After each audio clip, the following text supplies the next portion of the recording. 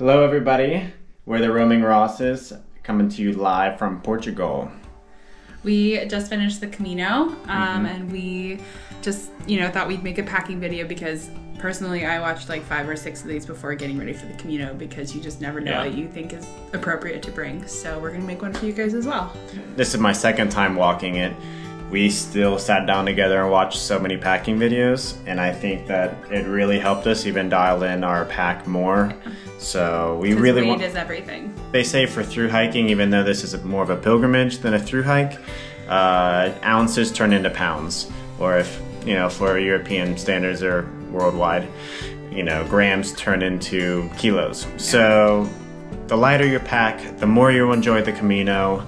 The more fun you'll have, your body will thank you. So this is kind of what we packed, even though we are traveling longer than just for the Camino. So we have stuff in here that you probably won't have, or you'll have stuff that we probably didn't have. So many people have asked, and we wanted to show you now that we're done with walking the Camino Frances. So Grace is gonna go first, and we're gonna explain what's in her pack. Yeah, so since I'm a girl, I obviously need different things than Christopher. So I would first recommend getting a good pair, like one good outfit for hiking and something you can do every day.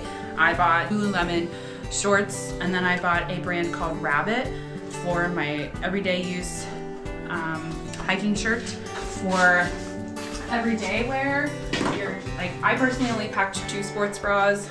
One was Lululemon, one was Reebok. Now, when it comes to like sleeping and or going out or traveling clothes, I brought a pair of leggings. I have some linen overalls, which if you guys follow us, you'll see me wear these quite often. They are the most universal thing I could have brought. I have some sleeping shorts. Again, optional, you can choose any of those extra items that you brought to sleep in, but I wanted a specific pair of sleeping shorts. So yeah, once again, we packed for a lot longer than just the Camino. We hiked in the summertime, so we mostly used summer clothes. Well, I packed 3 pair of socks, but since then I've lost a pair due to outdoor laundry because everything's hung on a line.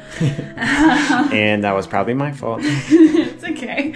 But I did pack 3. I packed a long pair, and then I packed 2 ankle. This is preference. I know a lot of people hike in different lengths of socks. I personally like ankle socks better, but I did pack a pair of long socks. Packed my Copaxi Puffy. This thing gets pretty small, as you can see, but it's really warm and it is very, very nice. When it comes to me personally, I only packed 2 sports bras because I packed 2 of these little like tank tops that act as a bra. These are one of the most universal things I could have brought because I can also wear these with like a skirt, a dress, like whatever it is, this can go under it. I have 2 of those. I also packed 2 buffs. So again, some of the most universal things you can have. I would recommend having at least one of these. I have my raincoat. I used this at least 3 or 4 times. It was drizzling / raining a few of our mornings, and you should always have some kind of rain gear with you. To go along with that, this was for my bag. My bag is not waterproof, so I bought a rain cover for my bag. You can get these on Amazon. They're very cheap, very easy to find. Because we're going on a 9-month trip, I have like a swimsuit in here and a dress just for going out on the town. But I didn't think that's not a total necessity. You can get away with just packing hiking clothes for the Camino. So yeah, I will say there are a decent amount of pools along the Camino at albergues if you want to go swimming, like if you walk it during the summertime, that I would probably recommend, bringing some sort of swimming gear. Also, something I'd recommend packing is some kind of like laundry bag. If you do bring multiple pairs and you can't, multiple pairs of clothes and you can't do laundry, you're gonna want to have to separate them because otherwise your stank's gonna get on all your clean clothes. So stanky. This is from my sister-in-law Casey. She got me some bags and they have come in like really handy. Also, I would recommend having packing cubes. Packing cubes are going to get your clothes down to the smallest level possible, which is like such a big deal when you're carrying so many things and you have to pack it as tight as possible. So I have a packing cube for my clothes, toiletries, and then my other one is for my clothes as well. Shoes, which Both Chris and I walked in the Ultra Lone Peak 6s. Mine are now retired because I did wear through them quite well. The inside of the heel is both taken out, and then I do have some wear and tear on the outside. But these things are guaranteed for like 500 to 600 miles. So if there's one pair of shoes you should buy, I would recommend these. They're really lightweight, they dry incredibly fast, and they're like, if you look at the toe box, it's just super wide, so you have all that room in there for your feet. And then I did pack a hat. I also packed a sun hat. Twinning. I also packed a sun hat, but that also got retired and given away because it was just interfering with the back of my pack too much. So I gave it to a friend, and I lived in this thing on hot and sunny days. These are amazing. Actually, Capaxi, if you want to sponsor me, that would be great because I love this hat. We're gonna get to like toiletries. I packed just your normal stuff, you know, like your toothpaste or toothbrush in your case, deodorant. I personally packed perfume because we're going on a long trip, Q-tips, headbands, and then I also bought the shampoo bars, conditioner, like a bar conditioner and a bar soap. Everything else is just like, I didn't pack makeup, I didn't pack anything like that. You're just not gonna need it on the Camino. If you're there to impress somebody, you're probably not there for the right reasons. So you probably don't need to be packing makeup. Personally, that's what I think. But it's just really the necessities. Like Chris said, ounces turn to pounds. So the less liquid and the less heavy stuff you can eliminate, the better. Now I packed, of course, your phone chargers, but like, do not forget to buy one of these. This is your adapter. So this is a universal adapter. You can take it almost all over the world. It's gonna have every prong option available. So these are like 20 bucks on Amazon. Don't forget to buy one of these. Invested in an Anchor battery charger or battery pack. This thing has like 6 charges in it. It's good for like ever. I would recommend buying one of these because you're not always gonna have a plug in your albergue available. So you're gonna wanna have to charge your things. Chris and I both also invested into the new generation AirPods because you can do audio sharing. So we decided to invest into these guys before we left so that we could listen to the same music, books, podcasts. But headphones are definitely a must for us. I brought my laptop, but I'm not gonna bring that out. That's an extra. You definitely don't have to bring your laptop. We brought them because we're hoping to not only produce videos, but work a little bit overseas. So that added a ton of weight. Sleeping liners, this is another thing people probably don't think about. I didn't think about it. Chris had to remind me to buy one of these. Again, these are like $12 on Amazon. This just goes on your bed.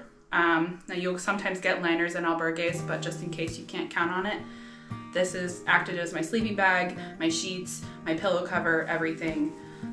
Buy one of these, super nice. Remember to bring your microfiber towel and a microfiber washcloth if that's something that you don't have already. You need to remember to pack those. Something that I didn't think was gonna come in much handy as it did is a tote bag. Tote bags, we use this every single day when we went grocery shopping. We made most of our meals in the Camino if there was a kitchen available, and every single day I had to whip this out so we could carry groceries. Fanny pack is also one of those things you will always probably need. You're gonna wanna take your wallet, your change, your passport, all that kind of stuff with you wherever you go, whenever you go out and leave your bag behind. Those kind of things, you're gonna wanna have those on your person at all times. So a fanny pack is your best friend. Not the most fashionable thing, but you know. These are collapsible wine cups. This was a gift from my sister-in-law as well, Jacqueline. She bought these for us as a present for our wedding. I can't get them out, but yeah, I got it. So these are collapsible. Now we brought these because we weren't planning on everybody having cups, glasses, things like that. We use these at the cathedral. We bought champagne and we poured champagne into these, and we enjoyed them while we looked at the cathedral and cried. So these came in handy more than a few times. These are also extra, but they were incredible. We loved them. Other than that, just your bag. So this is my bag.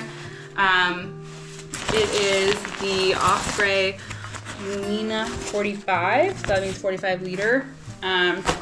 This thing is meant for through hiking. It's like super lightweight. It weighs like a pound, I think. Maybe like a pound, maybe a little over. It's really breathable, super lightweight. It also has this like fancy little air vent for your back. It's quite expensive, but Osprey has lifetime guarantees on all their stuff, so I invested and went with this guy. This bag was wonderful. I don't really have any complaints about it, except I could never reach my water. But I had a husband for that, so it worked out okay. Other than that, that is most of my stuff. So we'll give it to Chris now. Cool. All right, so I'm not gonna go into crazy detail, but I'll start off with what I wore every day. Sunglasses, Gooder is a must. We both have them. They are incredible sunglasses. They stay on your face. They're made from 100% recycled plastic. We love that. So definitely invest in Gooder sunglasses. Now, socks, you really want to wear good socks while you're on the Camino, not cotton, not, you know, your standard white Nike, Adidas socks. You want merino wool. Darn tough, smart wool, anything like that, but I highly, highly, highly recommend Darn Tough. This is my second time walking the Camino, no blisters, so get something that's moisture wicking. These dry super quick, and you can wash them, hand wash, wring them out, always gonna be good. Then we have my walking shorts. These are just Janji. I'm not super familiar with the brand, but very nice running short, running clothing brand. Very breathable, they have liner, so yeah, very, very nice. Got a Marmot hiking shirt. I think it's some sort of SPF rating as well, I'm not sure, but it was just, you know, your normal button-down shirt, and it did great. Grace made comments that when we'd walk into cities, by the time we get the pack off and start walking into town, my shirt would almost already be dry. It's crazy, really nice. All right, so that's pretty much it for what I wore every single day. Backpack, I have a Hyperlight Mountain Gear backpack, again like hers, made for through hiking. It's frameless, so it can collapse, I mean, to that small. It's very lightweight, I mean, less than a pound. It's pretty much waterproof, but I also line it with a trash compactor bag, which sounds kind of like overkill, but I've had this bag for about 5 years now, and there's starting to get little rips and tears and stuff, so I think there's, yeah, hole there and rip there. So, better safe than sorry. Better safe. Oh, I forgot. Like she said, Ultra Lone Peak 6s. I don't think they're making the 5s anymore. Crazy, crazy good shoe. Guaranteed 500-600 miles out of these things. Huge wide toe box. I only wear these and flip-flops pretty much, so my toes are always hanging out, not rubbing together. Which toes? These toes? These toes. These toes. These toe thumbs are chilling. For my outer layer for chilly mornings, I have a Patagonia Puffy. It's very lightweight. You can pack it down like crazy. It was very warm for us. We hiked in the summer, but sometimes you can get some chilly, very chilly mornings up in the mountains. Lastly, for clothing that I would wear most days is my rain jacket. I just bought this off of Amazon. It's Camel Crown. I've never heard of it. And it's actually too heavy. There's a brand called Frog Togs I highly recommend. I've hiked with them for years. They're very, very, very lightweight material. You can buy them at Walmart, Amazon. They're crazy cheap. They're crazy light. They're everything you need. So this is just the rain jacket I had, and I didn't want to pay more money for a separate rain jacket. So here's the rest of my clothing bag. Will just fit clothes in here, swim trunks, other tank tops. These are kind of like my town clothes. So I would just have tank top, shorts, and flip-flops every time we'd get in from walking. So you want your one set of hiking clothes and then one set of just going into town clothes. You don't need anything else in here. The only reason I have this is because we are traveling for 8 months. But you are definitely limited on clothing options. We're gonna be going through a few different climates, a few different countries, a few different continents. So needed to do a little bit more. Like what Grace said, sleeping bag liner. I don't know what brand this is. Yeah, Vumos works as a sheet, as blanket, everything. It's so hot in the summertime. You don't need a sleeping bag, so don't bring a heavy sleeping bag. And they're really expensive too. Microfiber towel. I left mine in a different albergue, had to pick up another one. And this is really nice. You can find all this stuff all along the way, but it would probably be cheaper to buy it in your home country. My toiletry bag, very simple. I mean, just essentials. And then my med kit. So we got more use out of this than we thought we would. We got way more use out of this than I thought, so it's kind of beat up. It's got holes in it, but really what you need is some good adhesive tape, ibuprofen, Band-Aids, antibiotic ointment, and some moleskin. Yeah, moleskin. That's really all you need. The only thing I would recommend maybe is you might want to pack gauze, just for the rare emergency, like slicing your finger open with a pocket knife. Maybe pack gauze, but you don't have to. That's just something we actually needed and we didn't have. Yeah. So. Shout out to the Dutch girl that came in. Dutch came in clutch when this. That was good. So the Dutch came in clutch with the gauze when Grace was passing out on the random roadside. Kind of like what Grace said before, whenever you get into town, you don't want to take your pack everywhere, but you still need to pick up either souvenirs or food, whatever. So I have a small bag. This is actually still full of cookies and sunflower seeds. So something you can fold down, really small, really lightweight. You don't need this. You could do with. I mean, last time I walked, I had a drawstring bag. So just something to carry your water bottle, something to carry your wallet. I mean, you could still fanny pack it up if you want. Just something lightweight where you can hold all the necessities. As a dude, beard trimmer is a must. Let's see. Sunscreen. Sunscreen. If you're walking in the summer months, you're gonna need it. So, did carry the MacBook. Had to edit these videos and trying to hopefully get remote jobs so we can continue traveling, what we love to do. So any of you guys are hiring remote workers with not a lot of experience working remotely, but we have a lot of life experience, let us know, because we have a lot of different skills. We just haven't transferred those online yet. So looking out for that. Same as her, Anchor battery charger. I use this every single day. Plugging in AirPods, plugging in the mouse, if the mouse died, plugging in phone every single day. And the GoPro came with this case, which is super nice, holds all the cords that I need. And like what Grace said, you need a travel adapter. So this is a really good one. This is called Epica. It's super nice. It's got 4 USBs on the bottom, and also a plug right there, and a USB-C. So it's very easy. This is for EU. You can see EU, the UK, and then the US.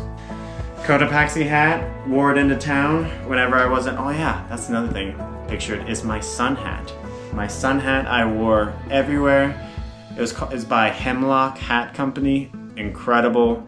It's my, I think, 4th hat, and I gave it to a little kid. I didn't need it anymore. So, didn't want to carry it around on planes and everything. So, yeah, I really enjoyed the hat.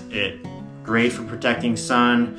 It actually has a sweatband around the brim, so kept sweat out of my eyes. Great with rain. So that's about it.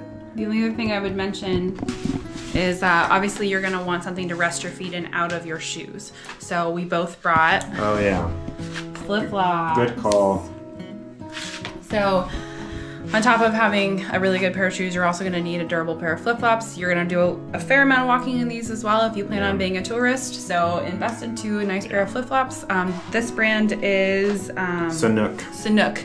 So they're nice leather flip-flops. Thank you, Marla, for getting us our flip-flops. Thank you, Marla. Thank you. That's pretty much it though. Okay, we're good. Anyway, that's pretty much it. Just like your basics like water bottle, things like that, that's kind of personal discretion. Would recommend having at least a water bottle that carries a liter of water. So I brought a smart water bottle from back home, and that got pretty dirty, pretty gross. So recycled that, bought another one. 1 liter water bottle is all you need. Don't be bringing in your camelbacks with the big water bladders, all that. Don't be bringing in 4 or 5 liters of water. 1 liter water. Drink plenty of water before you go to sleep. Drink plenty of water when you wake up, and fill along the way. You're good. There's plenty of water spots all along the Camino. You're not going to run out of water, and there's just no reason to carry another 2 or 3 pounds of water if you don't have to. I just have my handy dandy REI water bottle. Yeah, that's pretty much it. If you guys need any links to anything, if you have any questions, please feel free to drop anything down below in the comment section. Yeah. We'd be more than happy to link anything that we can find that we bought on Amazon or recent purchases down below. We don't have any affiliate links or anything, so just... But we can shoot you guys some recommendations or do our best. Other than that, that's about it. Thank you for coming to our packing list video. If you are new here, go ahead and go back and check out our Camino videos. They were a hell of a ride. So thanks, thanks for joining us. The honeymooners are out. P.S. I forgot to mention, both of us brought I brought trekking poles, and Chris bought a walking stick while we were in St. Jean, which is where we started. I think that was probably the best thing I could have done, was to buy trekking poles. They really accelerate you into walking faster and keep you going. So something maybe you could think about before going. So I bought mine on Amazon. They were like $25. You don't have to buy like the black diamond, super like $120 expensive ones. They lasted me all through the trail, and I recycled them after. So anyway, that's it. Oh yeah, just kidding, that's not it. We're really good at this. So one last thing is headlamp. We used headlamps probably twice. 3 times maybe, yeah. Maybe 3 times, so definitely added weight that we didn't need. Depends how early you're gonna get up. If you get up pretty early, you might need them, but if you're getting up around like a regular time, like 7, sun's already gonna be up, so. Yeah, at least in the summer. So if you plan on doing some crazy, sunrise hikes, or waking up really early if you're walking in the wintertime, I'd probably invest in a headlamp. But other than that is, it's personal preference. So anyway, that's it. See ya.